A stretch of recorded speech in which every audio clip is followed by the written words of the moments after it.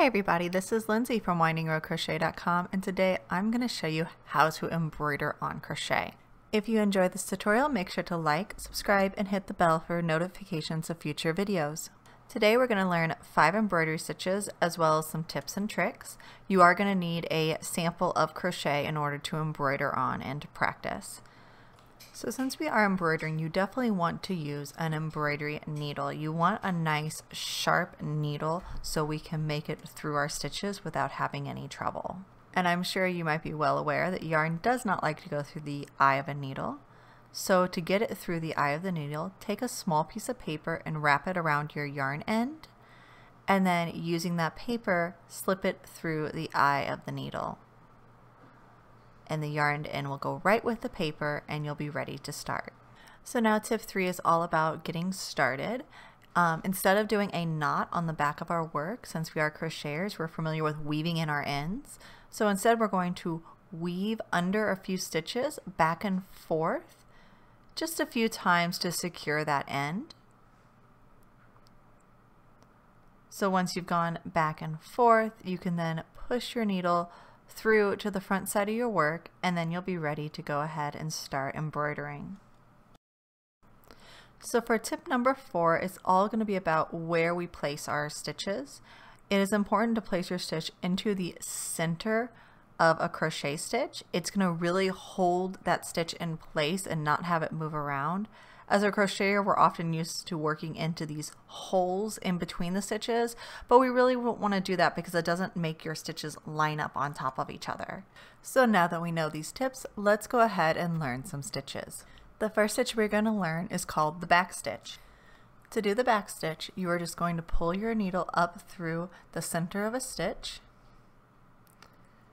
and then put your needle back down through the center of the very next stitch.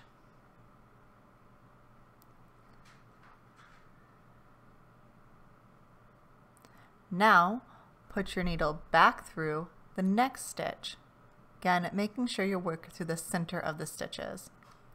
Sometimes it's tricky, but most of the times you can get it. Now, the reason it's called the back stitch is we're going to go back one stitch and go through the same hole we've already used. That's going to give us a nice solid line. Now move forward 2 stitches to this stitch here,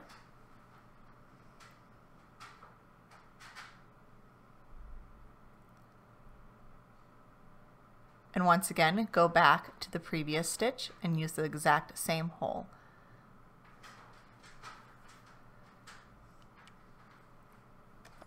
And then you'll just repeat this, moving forward 1 stitch and then going back to the stitch before it to create a nice solid line. And here's what it looks like with a few more stitches done. Now let's learn the stem stitch, which is often used for the stems of flowers. So after pulling your yarn up through your first stitch, we are going to move 2 stitches over. So we are skipping a stitch.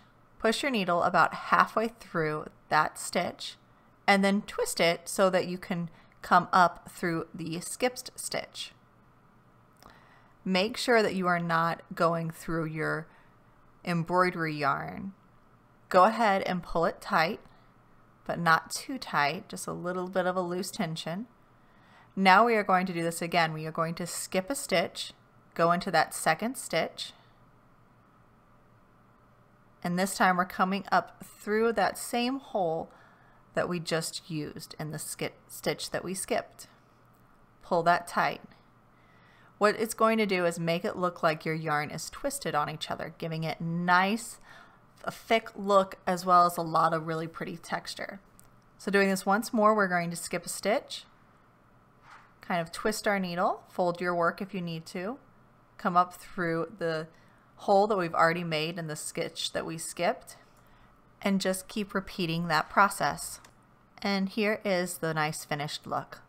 Now we are going to learn the split stitch, which is very similar to the stem stitch. To start this stitch, we are going to skip a stitch and work into the second stitch. Pull your yarn completely tight, then go back through the stitch that we skipped. You're also going to put your needle through the yarn as well. You're going to split your embroidery yarn.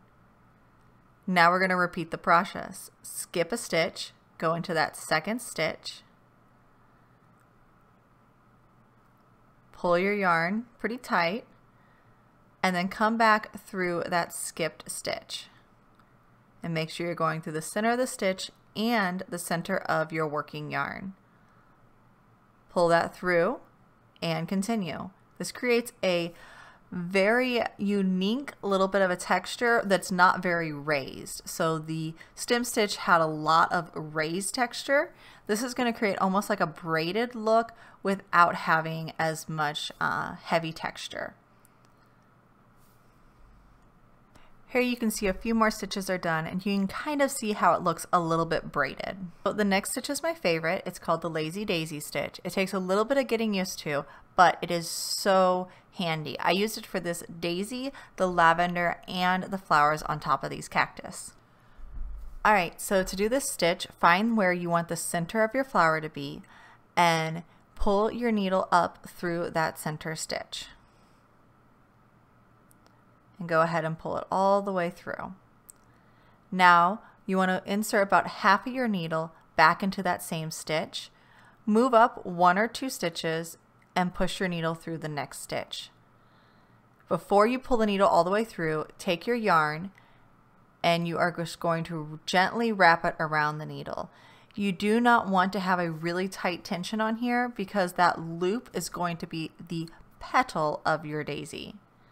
So pull it until you have a very light tension, and then again take that needle and go straight down where you had pulled out your yarn. So we're just making this teeny tiny stitch to hold that loop in place. This does take a little bit of practice, but it does have so many fun uses.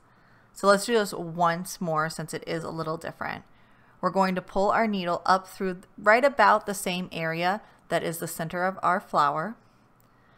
I'm going to do an 8-point flower, so I'm going to go down this time. Insert my needle partial way into that stitch that we just came up from, and then pick a stitch 2 stitches down and pull the needle out there. Wrap your yarn around, and then pull your yarn tight-ish, not too tight of a tension because you do want a nice loopy petal.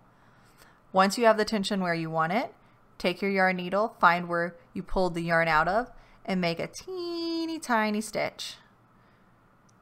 There you go. I'm going to go ahead and finish up the other petals and show you what it looks like. So here are my 8 petals, and again, you get better at this with time. I'm still trying to master this stitch, and it's a little bit nicer when you're working with embroidery thread, but it's just a very unique stitch that can really add some special detail. The very last stitch I'm going to show you is the French knot. To make the French knot, pull your yarn up through the center of your daisy. Take your needle and point it towards you. Now using the yarn right out of the center of the daisy, wrap it around your needle twice. Holding that yarn, take the tip of your needle and insert it back into the stitch that we came out of.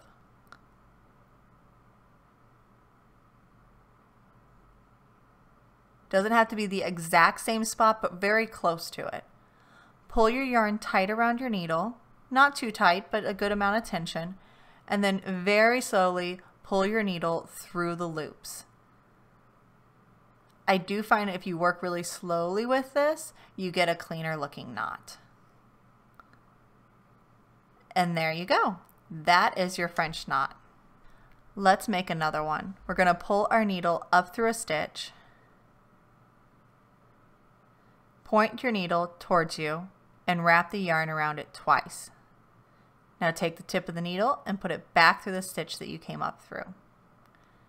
And holding that tension on there, slowly pull your yarn and your needle through those loops.